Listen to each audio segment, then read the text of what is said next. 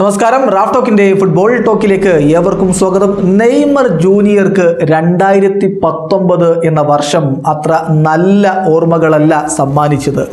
പക്ഷേ 2020 അദ്ദേഹം വളരെ വലിയ പ്രതീക്ഷയോടെയാണ് ഉറ്റുനോക്കുന്നത്. PSG-ക്കൊപ്പം ചാമ്പ്യൻസ് ലീഗ് നേടണം, ബ്രസീലിനൊപ്പം കോപ്പ അമേരിക്ക നേടണം. ഇതൊക്കെയാണ് തൻ്റെ ഏറ്റവും വലിയ ലക്ഷ്യങ്ങളെന്ന് അദ്ദേഹം തുറന്നു പറഞ്ഞിരിക്കുന്നു.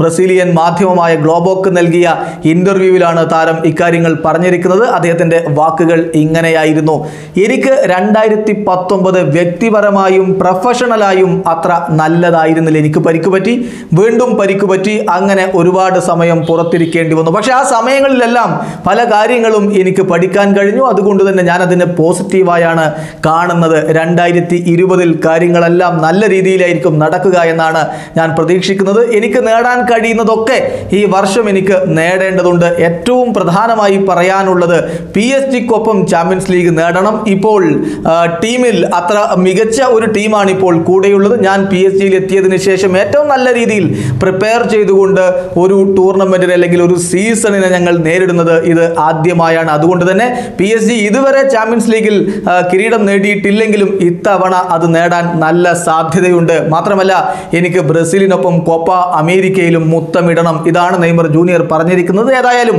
പരിക്കില്ലാതെ കളിക്കളത്തിൽ തുടരാൻ കഴിയുകയാണെങ്കിൽ നെയ്മർക്ക് നേടാനാവാത്ത ഒന്നുമില്ല എന്ന കാര്യത്തിൽ ഒരു ആരാധകനും തർക്കമില്ല, ഒരു ഫുട്ബോൾ പ്രേമിക്കും തർക്കമില്ല. ഈ വീഡിയോ അവസാനിക്കുന്നു. ഫുട്ബോൾ ലോകത്ത് കൂടുതൽ വിശേഷങ്ങളുമായി റാഫ് ടോക്സ് വീണ്ടും എത്താം.